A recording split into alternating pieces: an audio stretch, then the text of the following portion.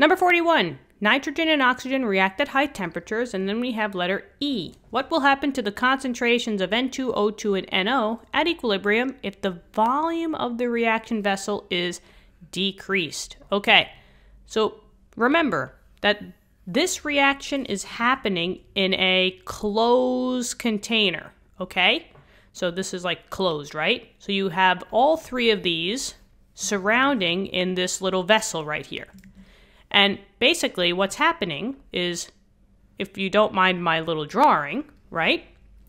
What's happening is it's like you can manipulate the size of this container. So you can push down on it, right?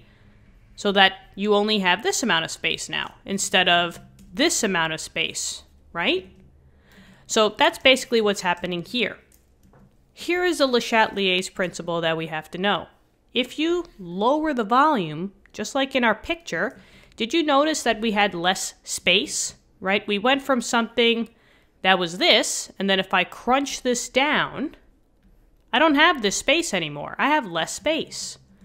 So when that happens, you always shift to the less mole side.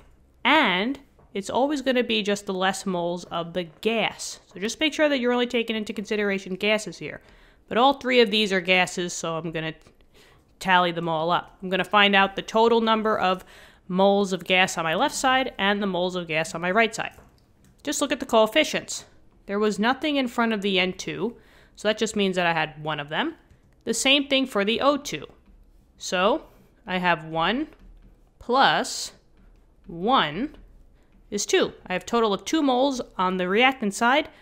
And then over here, I just see that I have 2. Right? That's the only product, so I have 2 moles of gas. But now, 2 equals 2. Is there any side that has less moles? No, they both have 2. So, when that's the case, can I shift to any side? No, there's no favorite side. 2 moles here, 2 moles here, there's no favorite side. So in this case, if you lower the volume, there would be no effect, basically. Nothing would happen.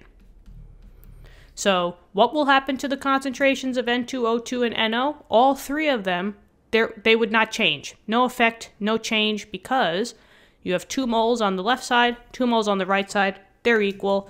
There's no less mole side, so nothing happens. So trick question. That one was a good one. What do you think? Let me know in the comments. I hope this helped. All right, and maybe if I just highlight this, that's the answer.